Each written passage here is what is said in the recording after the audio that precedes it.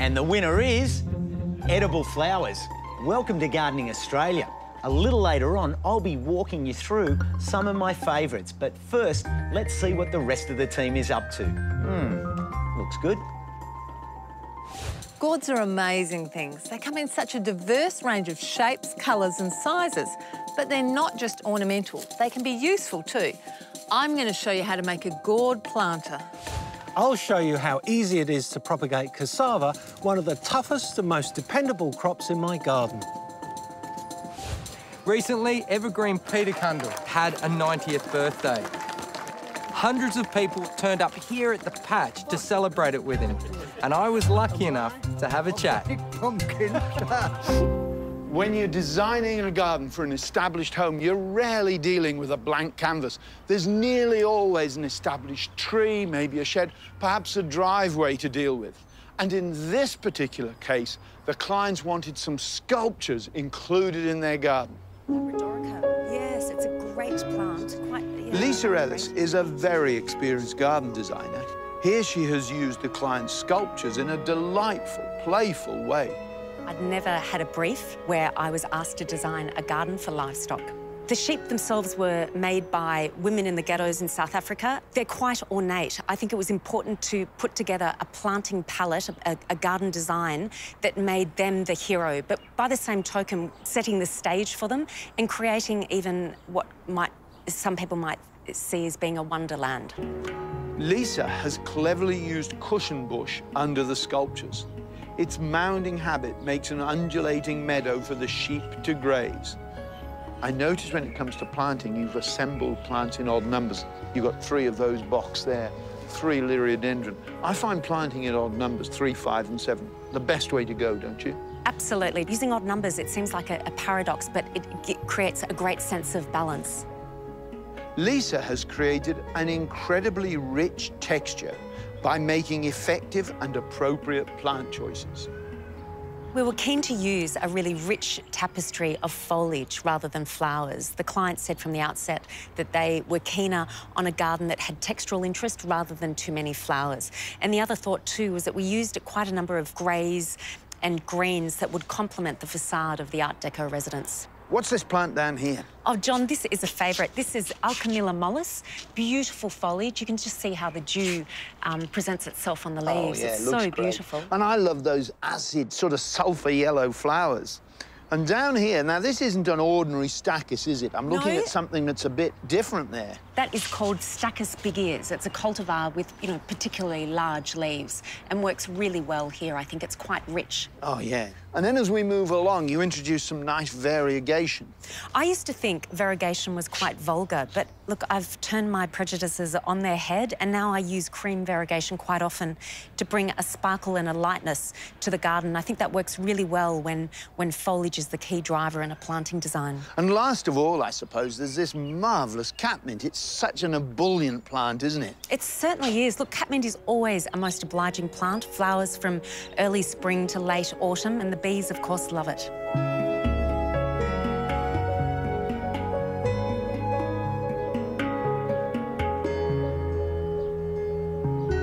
When space is at a premium, it's a good idea to think outside the square.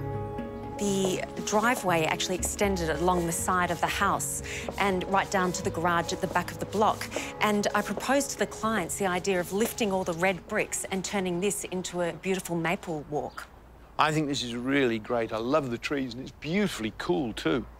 Indeed, look, it's really improved the outlook from within the house and has also helped anchor the house on the block. Well, I think it's an inspired little space because it's not big, it's linear. You've broken it up by curving the path through it, so you don't see right through it. And these, what are they, Acer vitifolium, are the perfect scale for the space. What else have you got in here? This looks to me like sarcococca. It is. Sarcococca is a fantastic plant for shady spots. We've also used a dwarf Liriope samantha. Yep.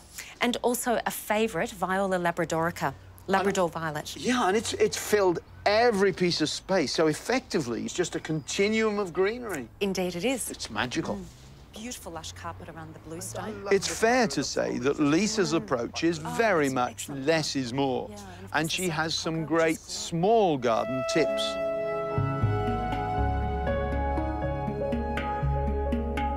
Many home gardeners try and use too many species in their garden. They put too many plants in and it can look busy and crowded. A really great tip is, in fact, to mass plant the same species, and the overall effect is much more pleasing and spacious. Another tip for the home gardener is to paint paling fences a dark colour. I believe when the fences are a dark colour, it actually amplifies the greenery and it turns the garden into a theatre set. Use upright columnar trees like this one, Liriodendron tulipifera fastigiata. They make the garden feel a lot more spacious. When it comes to your own place, you may want to do it all yourself. Remember, though, just a couple of hours spent with a designer can save you time and money in the long run.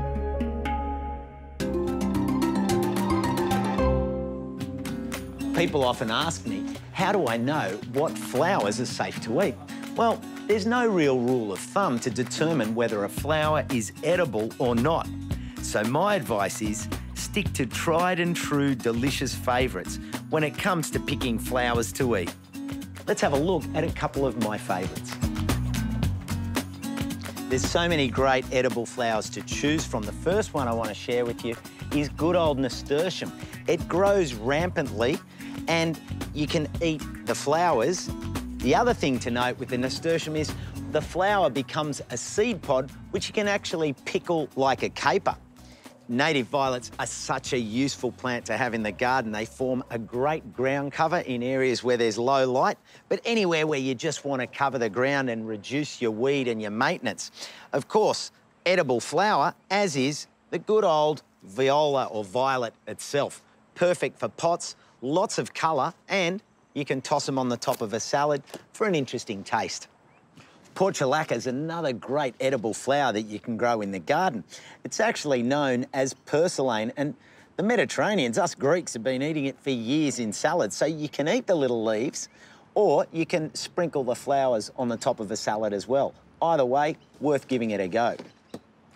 Everyone knows marigolds as classic pot plants and border plants, but why not cross the border and take these wonderful coloured flowers into the kitchen? The flowers themselves are quite bitter, so it's a perfect opportunity to complement the sweetness of stewed or poached fruit with the bitterness of the flowers sprinkled on the top to bring it to life.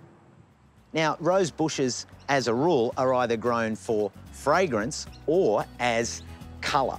The fragrant ones are the ones that I want to look into as something that could infuse into a drink, or maybe even in a sauce to put over a dessert.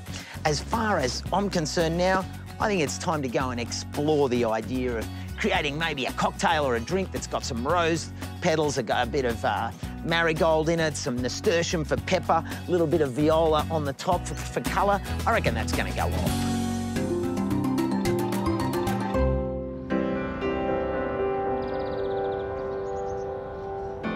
Getting sick can be stressful, but the places we seek treatment can also be stressful.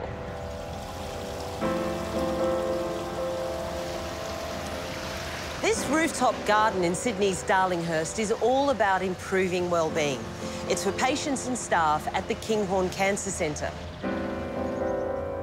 The 155 square metre space on the top of the Kinghorn building was completed in 2012. The team commissioned to make it, including landscape designer Daniel Bafsky, were inspired by their research into the relationship between healing and access to nature. We read a lot, and the evidence-based design actually suggests that people will heal faster and leave hospitals quicker, which is good on so many levels. I think that understanding is almost 100 years old. You know, in the old days in hospitals, people were wheeled out into the sunshine. Hospitals were in greenfield developments. It's a little bit different in an urban environment, obviously, but I think, you know, on a subconscious level, everyone who loves gardens, you know, knows that it has that power.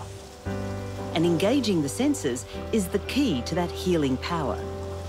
So, sight, light and shade. So the trees, the dappled light of the birches is really beautiful in the space, and that sets the tone. Flower colour, obviously, the Plectranthus Mona lavender, the Ligularia has a yellow flower. Tactility is sort of derived from a few different things. Plants themselves are tactile, and we've planted herbs quite next to the seats so that people can sort of reach over and touch them and induce that smell as well as the tactility. Sound, obviously in an urban environment like this, there's a road right below and just the ambient noise of the city. Water played an important part in buffering that noise, but it's also important for tactility as well.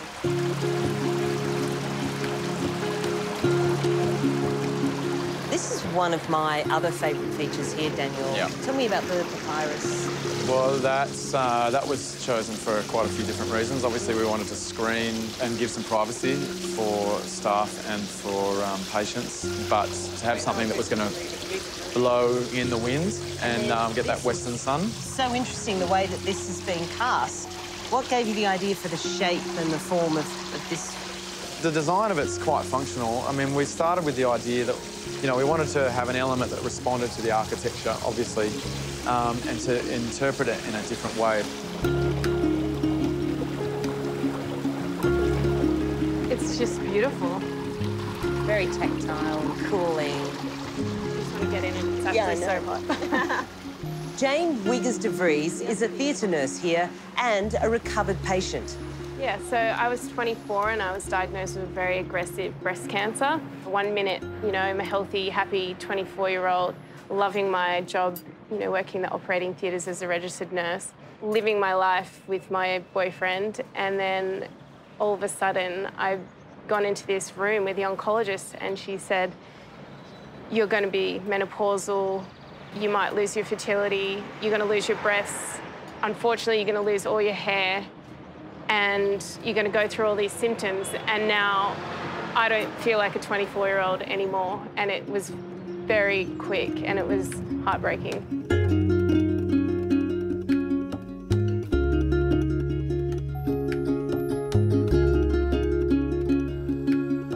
Jane continued to work throughout her treatment. Like, at one moment I would be holding my patient's hand, encouraging them and making them feel better before their operation, but then I would be like, all right, hold on, and then I would run downstairs, get my, you know, rip off my scrubs and get my own radiotherapy, and then come back to work. She came to this garden whenever she could. It's a place to get away, and it was a place where you could forget where you are, where you're situated. I would be waiting for my oncology appointment, sitting around all the sick patients, and then I found out the doctor was running behind, so I came up here to sit, and you could just sit here and forget about everything that's going on. And do you have favourite parts in the garden? Definitely just having the water flowing, and it drowns out, you know, that you're in the middle of the city in Darlinghurst. And it brings me back to feeling like I'm back home in the Blue Mountains almost. Daniel was thrilled to meet someone who's used the space he helped to create in exactly the way he'd hoped. A special opportunity Oh, it's to so be able nice. to talk with you. Yeah. And get some feedback about the garden. This garden meant so much to me. I was going through my cancer treatment here, and every time that I would have a stressful doctor's appointment or something, you could come up here and take that time to distract yourself and forget about everything that's going on and just stop. And you can be distracted by the water, the plants, the trees. And I think if that's letting patients do that, or staff, then I think that's reached the goal of the garden. Unfortunately, Jane has been further diagnosed with secondary breast cancer. This special garden continues to provide her and the other patients at Kinghorn with peace and solace during their treatment, and we wish them all a speedy recovery.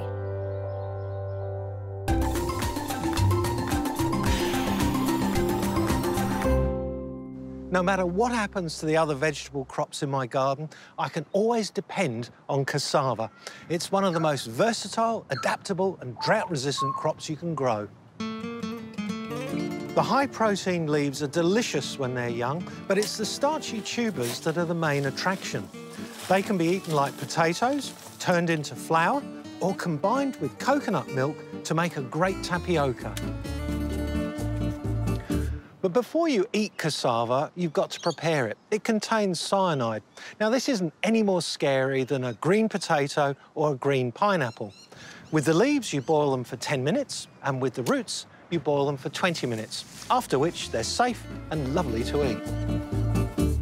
Propagating cassava is dead easy. It's just important to choose the right propagating material. This old grey wood is perfect. This green wood will probably rot during the propagation process. So you just prepare cuttings about 30 centimetres long, so there's a couple here. All these buds along the stem, they will produce individual plants. Half fill a styrofoam box with some potting mix, lay the cuttings horizontally on top, and then cover with some more potting mix. And finally, keep the cuttings damp. When the roots start coming out of the bottom of the box, that's your cue to lift the cuttings, separate them into individual plants, and then plant them out. And this technique will guarantee an all-year-round supply of cassava.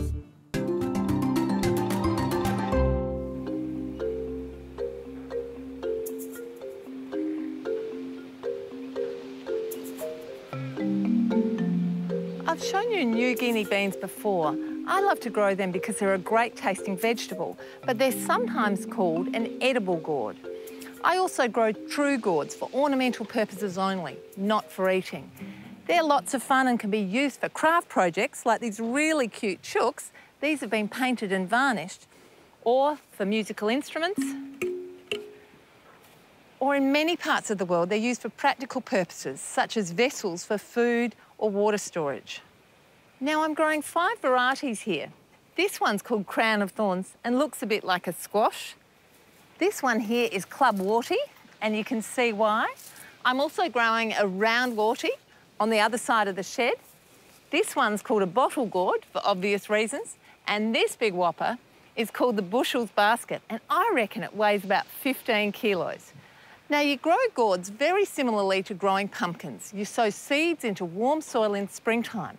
But one of the things I love is that these varieties, these big ones, actually are very vigorous vines and can be used to shade a wall, as they are here, or even over a strong pergola. As far as when to harvest them, you actually have to wait till the vine dies back completely because you want all the goodness from the leaf to go into the gourd. Then you pick them with a piece of stem attached and dry them in a cool place like a shed or veranda, and that's going to take many months.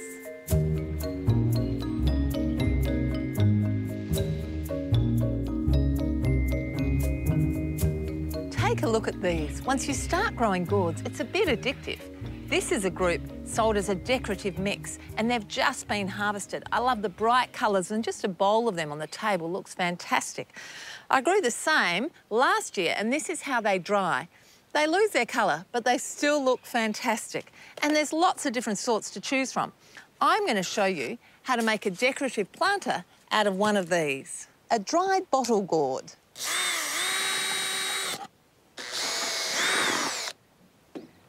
I've just put a couple of holes in the bottom for drainage, and now I'm going to mark where I'm going to put a hole in the side to get the potting mix in. I'm just going to use a little craft saw to make the hole. I'm pushing the saw in and working along the line. If it starts to crack, I start again from a different point.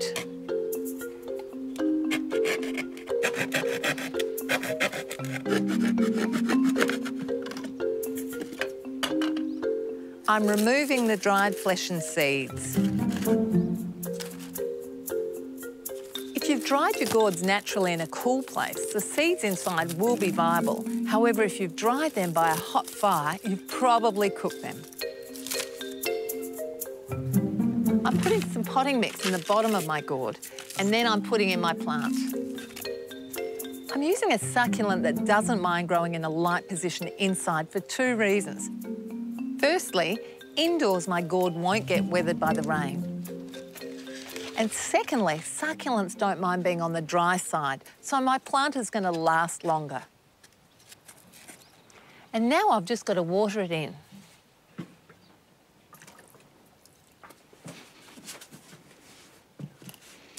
There you go, a quirky homemade planter, which is absolutely gorgeous. Just as a cricketer must feel privileged playing a test at Lord's, for me, as a gardener, working here at the patch is like gardening in hallowed turf. Sharing my love for fruit and vegetables is a passion shared by someone else you'll remember, Peter Cundall. Well, as you can see, we still have the most massive job ahead of us, and yet we will create a garden here. And it'll be divided up into 6 separate beds. That'll give a 6-year rotation system. You've no idea how happy I feel to be working in our lovely little organic veggie patch. Pete started all of this when he was host of Gardening Australia, a job he did for 2 decades that not only made him a household name, but loved throughout Australia. Recently, Evergreen Pete has had a 90th birthday. Hundreds of people have turned up here at the patch to celebrate it with him. It was the first time organic growing had ever been used exclusively for television. You and I have been making television for simply to share that information, because the most important thing of all is if you can grow your own fruit and vegetables, that is your health insurance. Look at me. At my age, you know, nothing wrong with it. It's bloody marvellous to be healthy, right? And why? Organic pumpkins.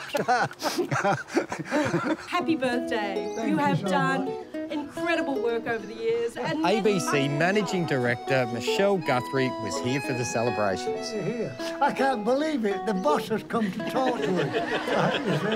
You know, the way he's innovated in terms of his contribution to organic gardening before anybody was really interested in that was extraordinary. He's a true innovator and a true icon.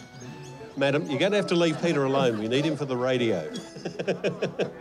Chris Wisby has done talkback radio with Peter Cundall for more than 20 years. In every principle he adheres to, he will stick to it absolutely.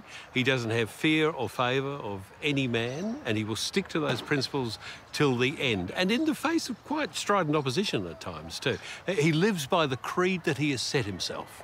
If you eat the stuff that you've grown organically, I swear you'll live forever.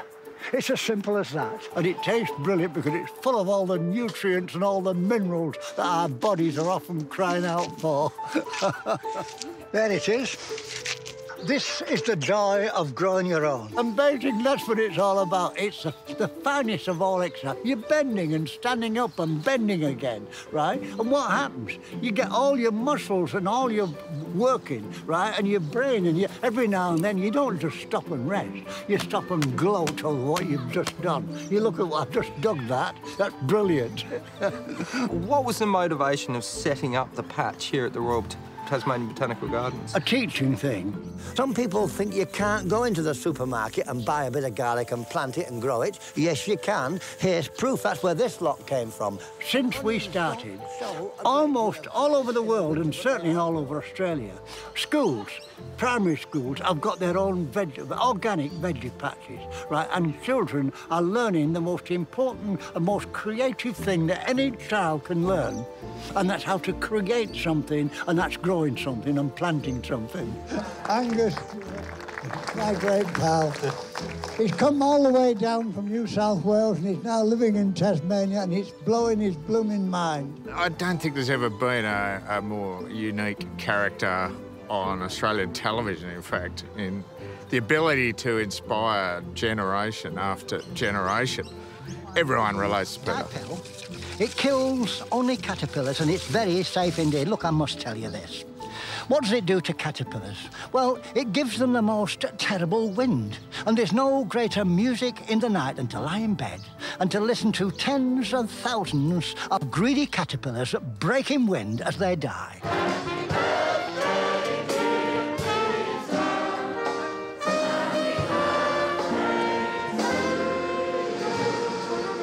So you've got to 90. Where to from here? Oh, I'll never give up. I'm never going to retire, right? I mean, I do know that one day I'll kick the bucket, I'll drop dead, hopefully in the garden, and with luck they can open up the nearest compost heap and shove me in there, and I'll still be working. He's a jolly good fellow, he's a jolly good fellow, and so say all of us. Hip, hip! Hooray! Hip, hip! Hooray!